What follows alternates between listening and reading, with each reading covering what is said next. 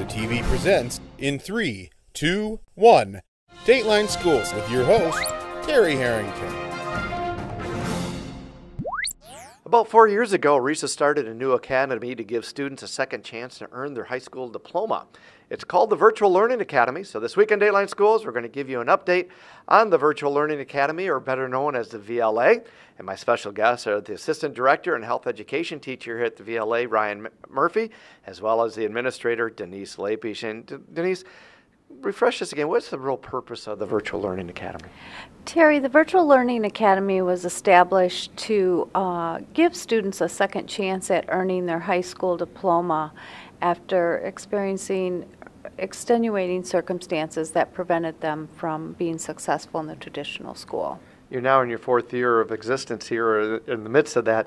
Has it met your expectations? Did anything surprise you? Well, I think it's exceeded my expectations. The students that come here are really committed to continuing and finishing their education, and we found a niche for them.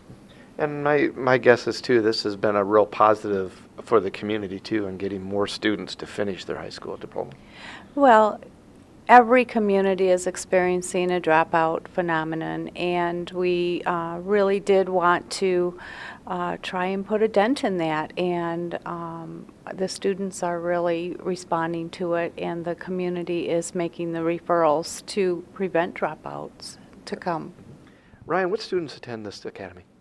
Mostly expelled and dropped out students who felt like the public school wasn't the right place for them.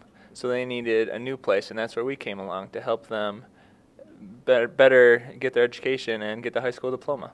Okay, it's 4 years old. How many students have come through the doors? How many do you have currently? Right now we have around 170, and probably came through the door is about 410, probably graduation of 140 total graduated. Great. So, 140 kids found some success where they didn't have it before. That's right. Great, that's fantastic. We'll be back with more tomorrow.